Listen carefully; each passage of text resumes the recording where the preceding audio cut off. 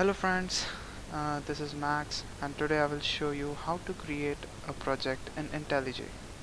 Basically it would be a Java project, so press Windows and type Intellij. Then it will take some time to open, and there we go, it's open. Now just click on new project. If you want to create a new project, just click on a new project, or if you want to open, just click on open. Then make sure that in this window the project SDK should be your SDK which is guided by your tutor. Okay, I'm just using Amazon Corito. Then if all is okay, then you can press next. Then just if you want a main method, you can just click on create project from template, and if you don't want, just click OK, finish.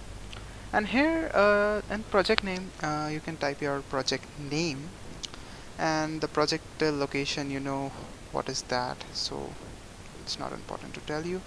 Now it will take them some time to just load, and there we go, it has been loaded. And now I'll just give you some example how to just prove that how it is running or not.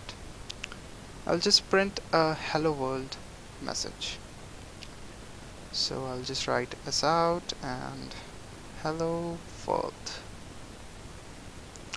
and now I'll just run this program by right clicking and run. At first time it will take some time, so like approx 5 to 6 seconds,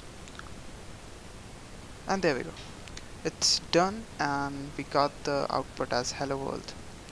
So thank you guys, hope you have enjoyed, and please like and subscribe and comment down if you have any query.